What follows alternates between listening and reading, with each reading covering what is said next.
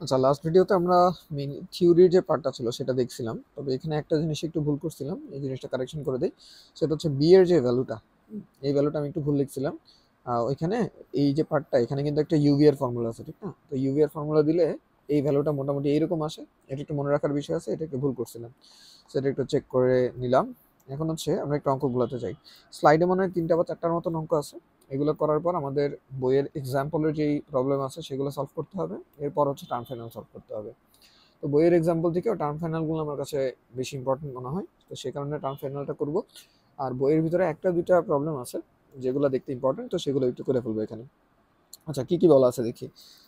A mass of 400 KG শোন in ফিগারটা আমাদের এখানে দরকার নেই আপাতত, is connected to a light spring whose force constant is 5 kilonewton per meter। তার মানে আমার এখানে যে মাসটা আছে সেই মাসটা হচ্ছে 400 কেজি, এবং একটা স্প্রিং এর সাথে এটা কানেক্টেড যার স্প্রিং কনস্ট্যান্ট হচ্ছে 5 কিলো নিউটন। এটা একটু খেয়াল করতে হবে, কিলো নিউটনে আছে, এত metre. It is free to oscillate on a horizontal frictionless track. কারণ একটা হরিজন্টাল ফ্রিকশনলেস ট্র্যাকে এটা সরল ছন্দিতে স্পন্দন করতেছে। If the much is displaced 10 centimetre from the equilibrium, তার মানে সাম্যাবস্থান থেকে 10 সেন্টিমিটারকে সরাইছে। সো এটাই বেসিক্যালি আমার বিস্তার। সো 0.01 মিটার, এটা হচ্ছে আমাদের বিস্তার। বের করতে হবে প্রথমে 1 নম্বরে period of motion. So period টি, এটা সমান সমান আমরা জানি 2π√m/k। এম এর ভ্যালু আর কে এর ভ্যালু এখানে বসাই দিব। বসানোর সময় জাস্ট কেয়ারফুল থাকতে হবে কে এর ইউনিটটা যাতে আমরা নিউটন পার মিটার করে বসাই। দ্যাটস ইট, এখানে আর তেমন কিছু নাই। বি এর ভ্যালুটা যদি বের করতে চাই, বলছে ম্যাক্সিমাম স্পিড অফ দ্য মাস। তো ম্যাক্সিমাম স্পিড সমান সমান হয় ওমেগা এ, ওমেগা সমান সমান √m/k।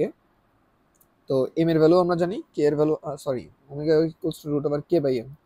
এই ভুলগুলা করা যাবে না আর কি, এগুলো ভুলগুলা করলেই শেষ জীবনটা। কে এর ভ্যালুটা কিলো নিউটনে আছে, এটাকে নিউটনে নিয়ে যেতে হবে। আর এর ভ্যালুটা আমি মিটারে অলরেডি কনভার্ট করে দিছি, সেইটাতে বসাইলেই আমার ভ্যালুটা চলে আসবে। এবার যদি আমরা সিটা দেখি, সিতে বলছে ম্যাক্সিমাম অ্যাসেলারেশন। তো ম্যাক্সিমাম অ্যাসেলারেশনের জন্য এটা সমান সমান হবে ওমেগা স্কোয়ার এক্স। তো ম্যাক্সিমামের ক্ষেত্রে এক্স এর ভ্যালুটা এ হয়ে যায়। তো ওমেগার ভ্যালু অলরেডি আমরা এখানে বের করে দেখছি, আর এর ভ্যালু তো জানি, বসাই দিব, কাজ হয়ে যাবে। লাস্ট থাকে D number, equation for displacement speed and অ্যাসেলারেশন as a function of time. তো এইখানে একটা বিষয় আছে, এখন ইকুয়েশনগুলো বের করতে হবে। তো ইকুয়েশনের জন্য আমার দেখতে হবে এটা আসলে কোন ধরনের অসিলেশন হইতেছে। আমি দেখতেছি এখানে সিঙ্গেল ডিগ্রি অফ ফ্রিডম আছে, কারণ আননোন একটা, এক্স ডানে বামে কতটুকু সরছে, দ্যাটস ইট। আর এখানে কোনো ড্যাম্পিং নেই, তাই এটা আনড্যাম্পড। আর থার্ড জিনিসটা হচ্ছে এখানে কোনো ফোর্স নেই, তাহলে এটা ফ্রি ভাইব্রেশন। তো এই ধরনের যখন ইকুয়েশনটা হয় তখন স্মরণের ইকুয়েশনটা কি দাঁড়ায়?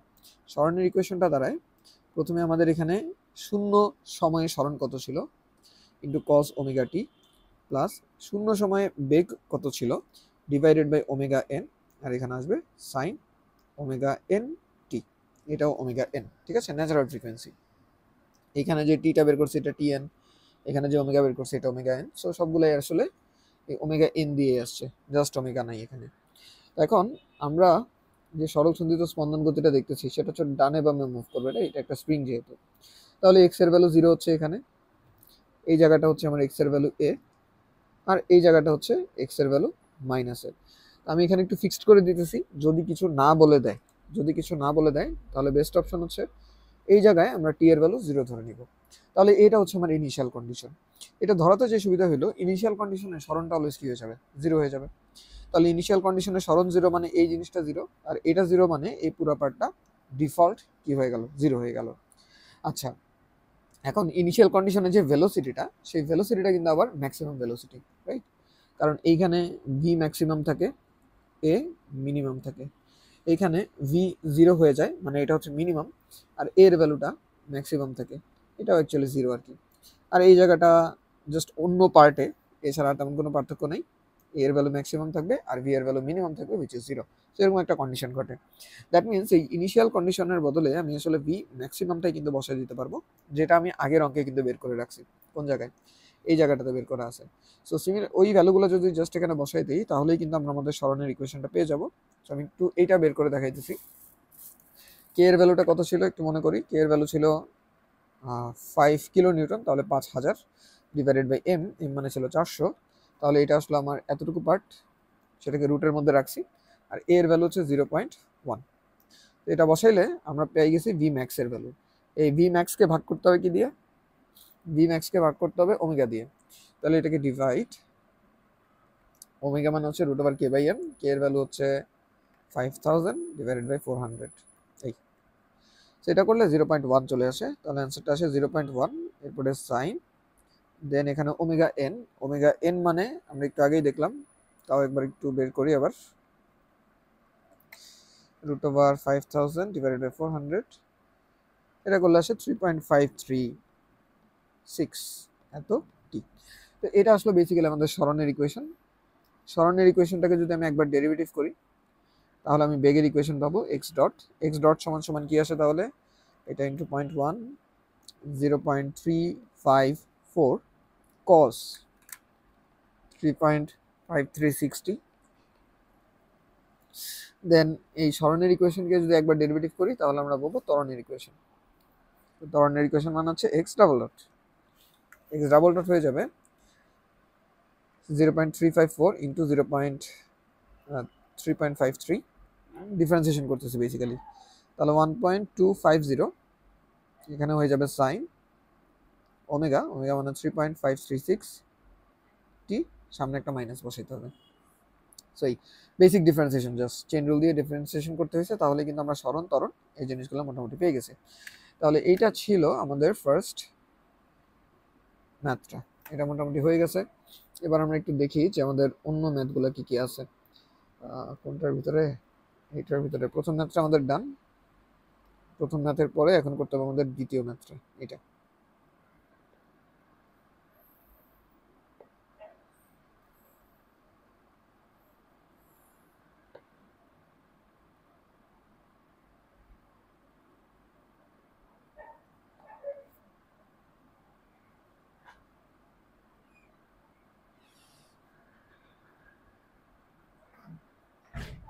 আচ্ছা, তো এখানে যে প্রবলেমটা দিছে এটা একটু দেখি। এটা তো 2 নাম্বার প্রবলেম আমাদের, রাইট? 1 নাম্বার করে ফেলছি।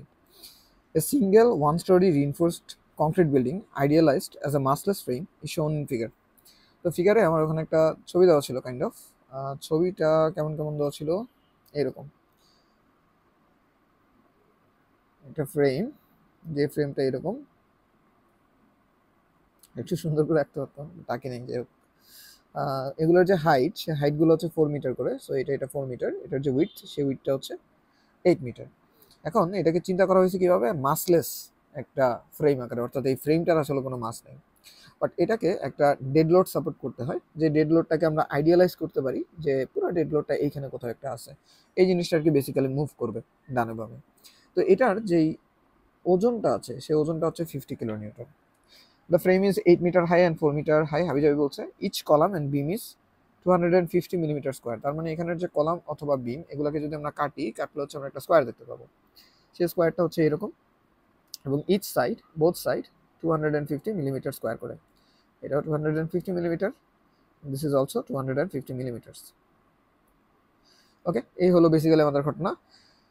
ইয়াং এর যে মডুলাস, সেটা হচ্ছে বেসিক্যালি আমাদের ইলাস্টিসিটি মডুলাস, যেটা ই, সেই ই এর ভ্যালুটা দেওয়া আছে 30 × 10⁶ kilo Newton over metre square. ঠিক আছে, এই হচ্ছে ঘটনা।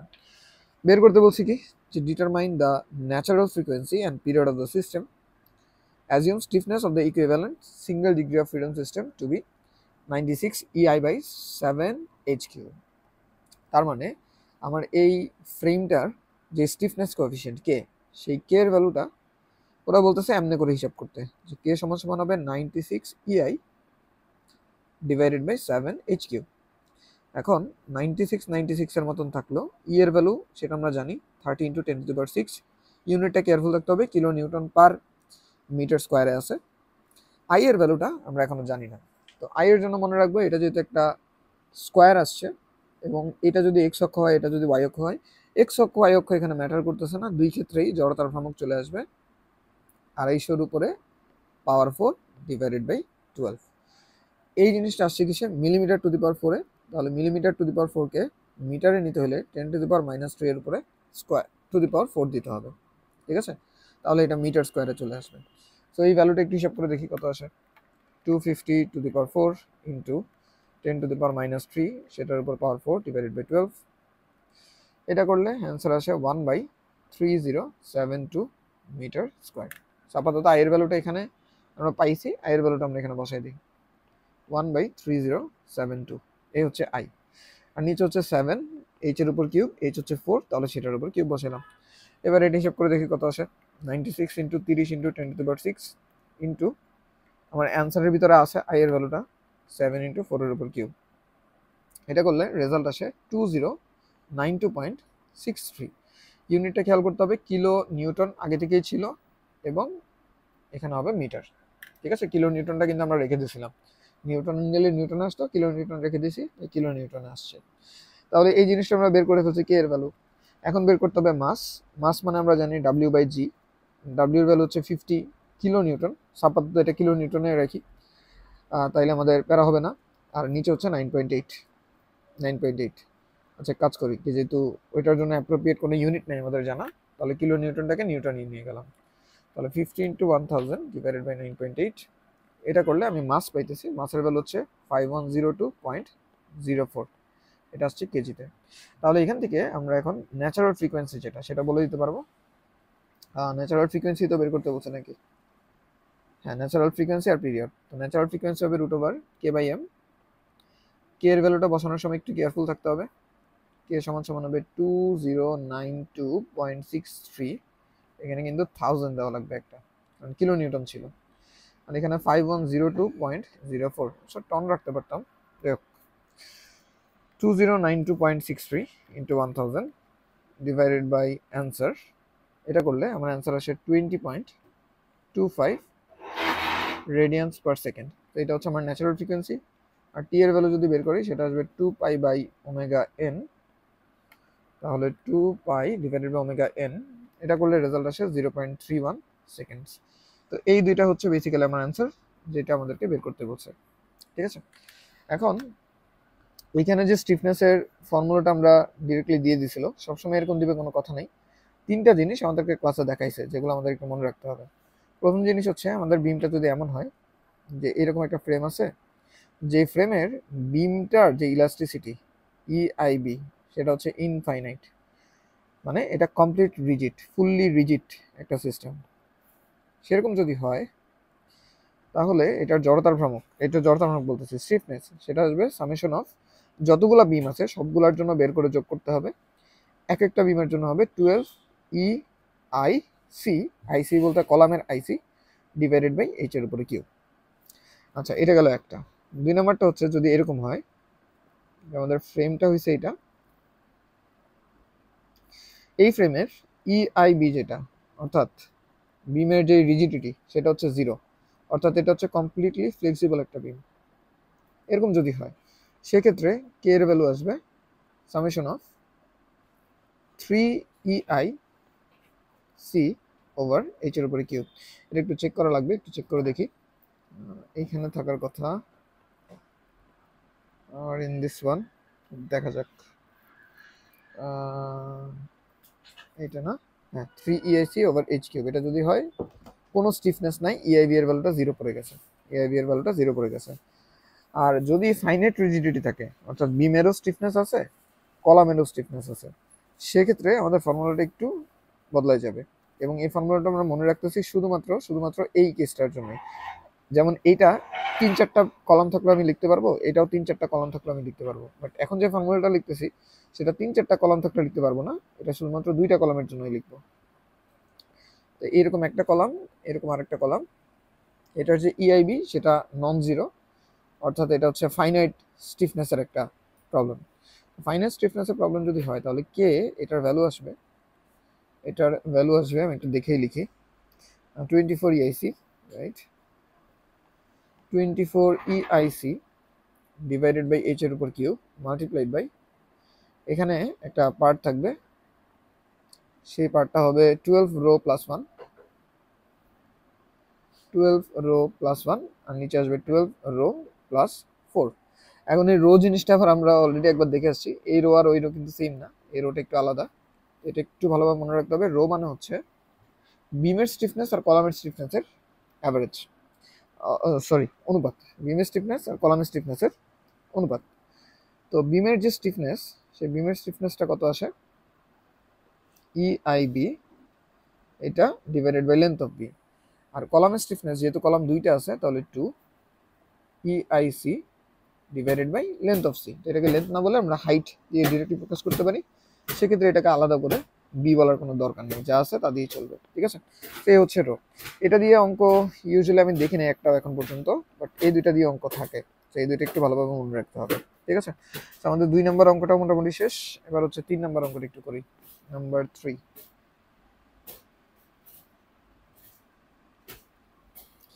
নাম্বার 3টাও আমাদের স্লাইডেরই একটা প্রবলেম, তো স্লাইডের ভিতর কোথায় আছে একটু দেখি, এটা করে ফেলছি আমরা।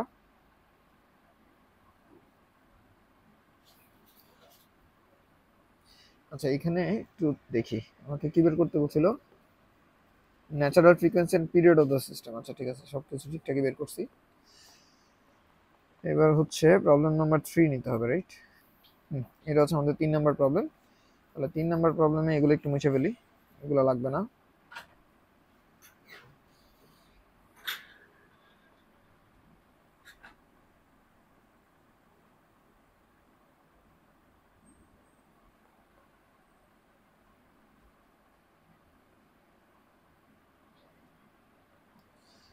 ওকে, এটা কিন্তু আমাদের অন্য টপিকের একটা প্রবলেম, এটা ফ্রি ভাইব্রেশন না। কিভাবে বুঝলাম সেটাই হচ্ছে মেইন পয়েন্ট এখানে। আগে বুঝতে হবে যে এটা ফ্রি ভাইব্রেশন না, এটা বুঝে ফেললে বাকিগুলো কিন্তু ইজি। কি বলা আছে দেখি একটু। এ free vibration test is carried out on an MT elevated water tank. তার মানে এখানে একটা এমটি এলিভেটেড ওয়াটার ট্যাঙ্ক আছে, যেটা রাফলি দেখতে এরকম একটা কিছু হবে। এলিভেটেড ওয়াটার ট্যাঙ্ক, তো সো একটা এলিভেশনের থেকে তারপর এখানে ওয়াটার ট্যাঙ্কটা থাকবে বেসিক্যালি। এই হচ্ছে আমাদের সিস্টেমটা।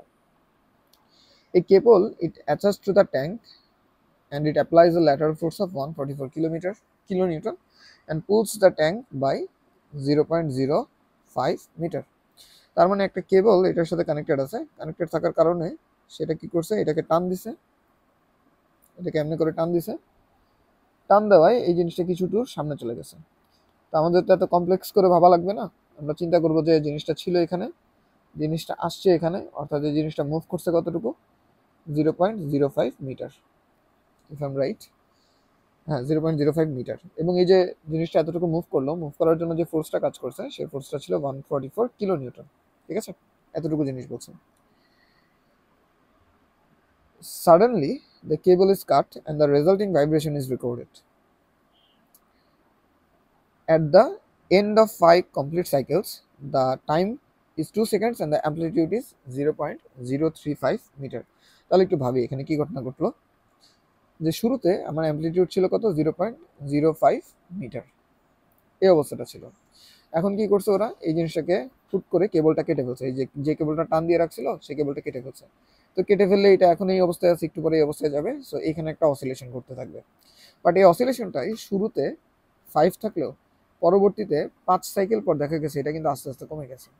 সো আমরা কিন্তু এখানে একটা কেস দেখতে পাইতেছি যে এখানে একটা ড্যাম্পিং ঘটতেছে, বিস্তারটা আস্তে আস্তে কমতেছে।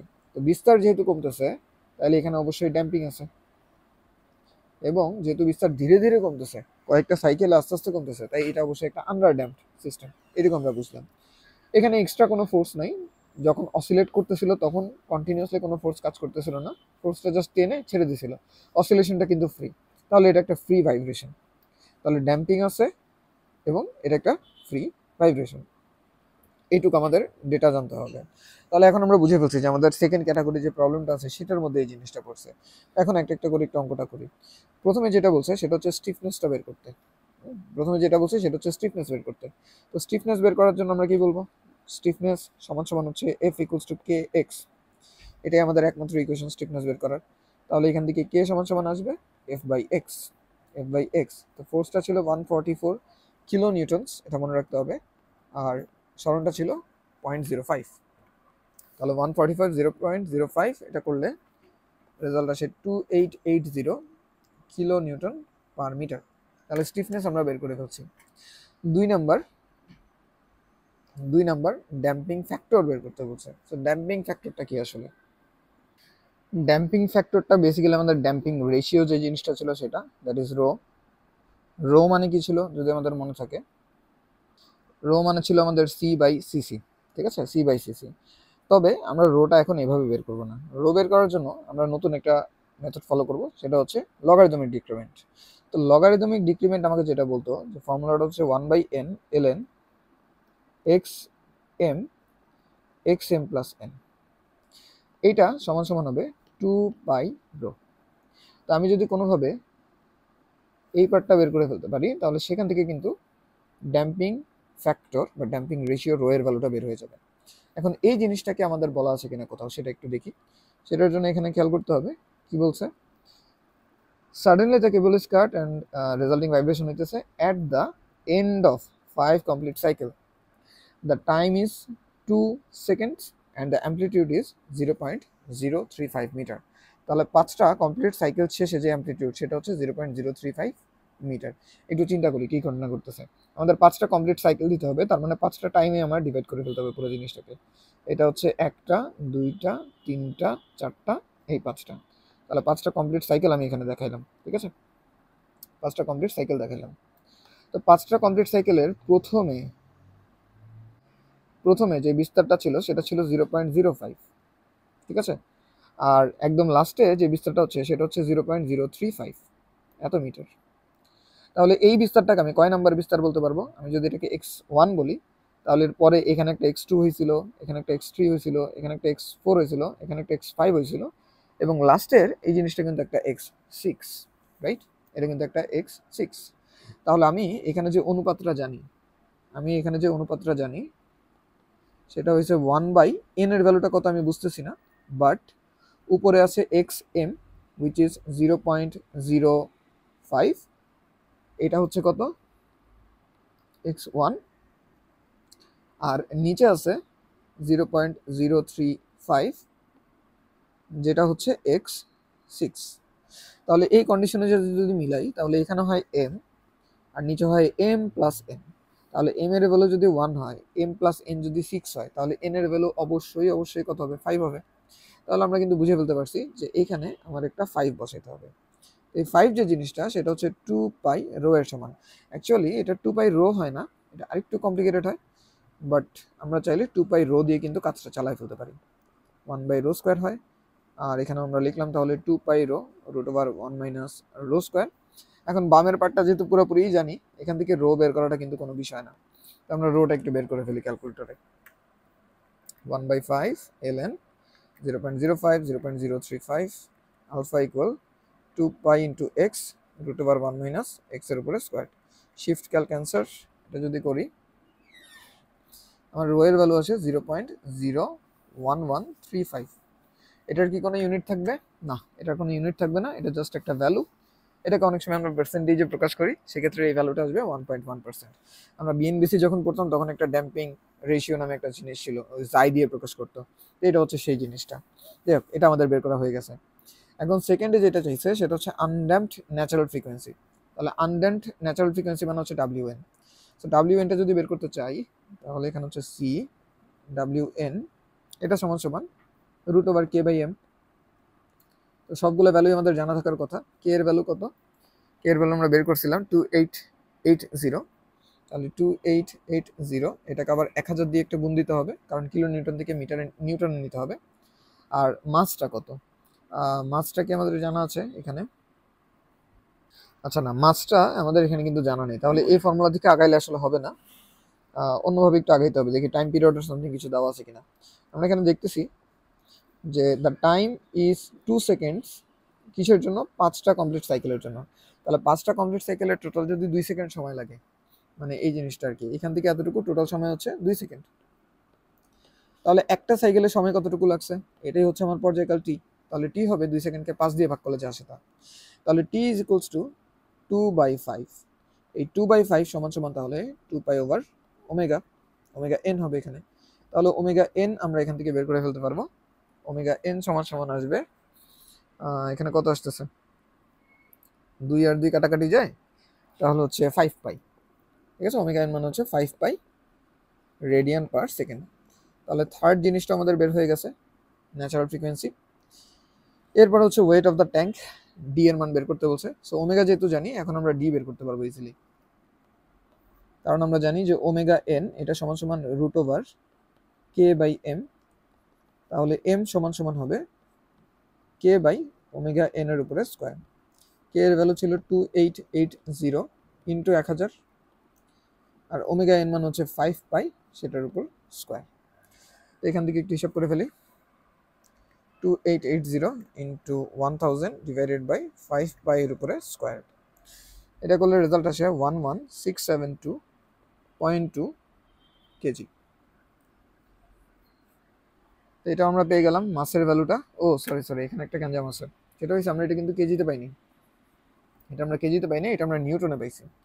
সো নিউটন থেকে যদি আমি কেজিতে নিতে চাই, আচ্ছা না ঠিকই ছিল, ফর্মুলা তো ফর্মুলাই। এখানে যদি আমি কেজি বসাই, এখানে যদি আমি নিউটন পার মিটার বসাই, তাহলে হচ্ছে ওমেগা পাওয়া যায়। সো ঠিক আছে, এই ফর্মুলা দিয়ে হবে, এটা আমাদের অ্যান্সার।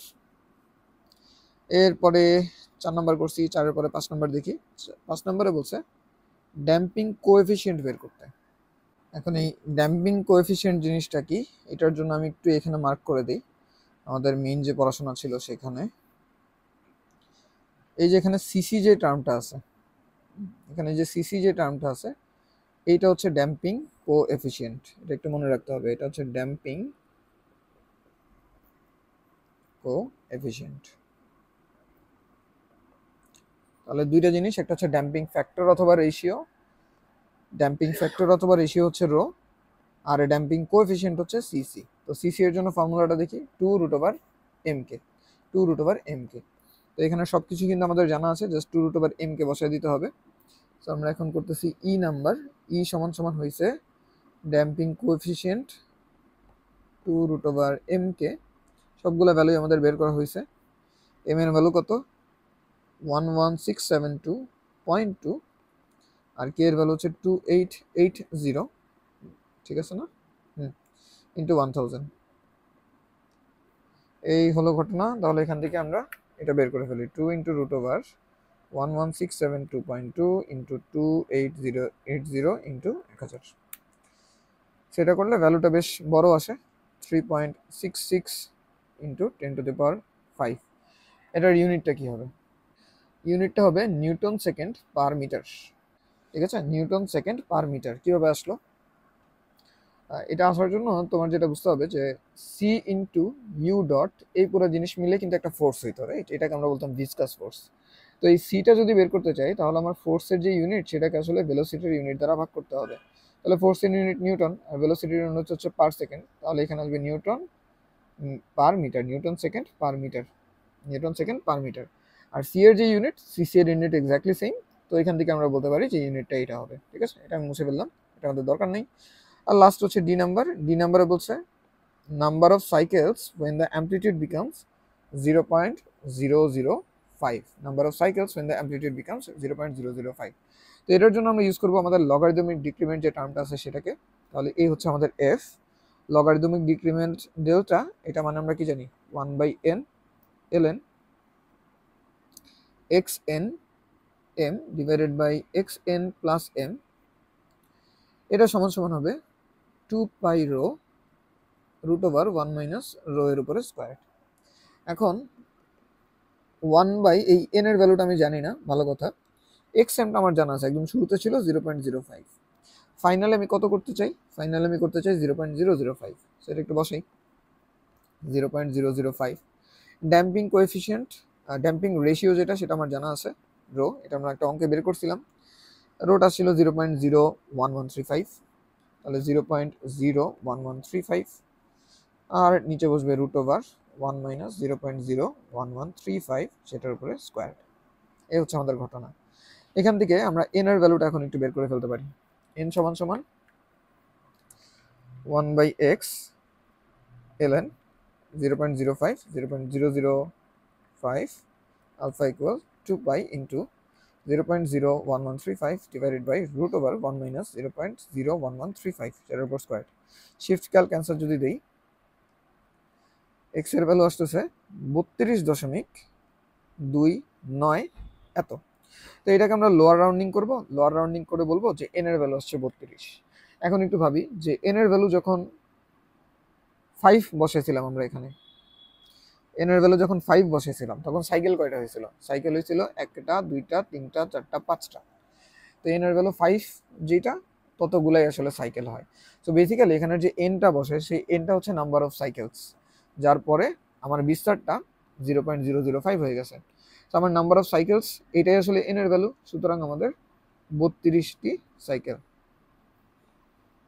এত পরে আমার বিস্তার হয়ে যাবে 0.005 and this is our answer. ঠিক আছে।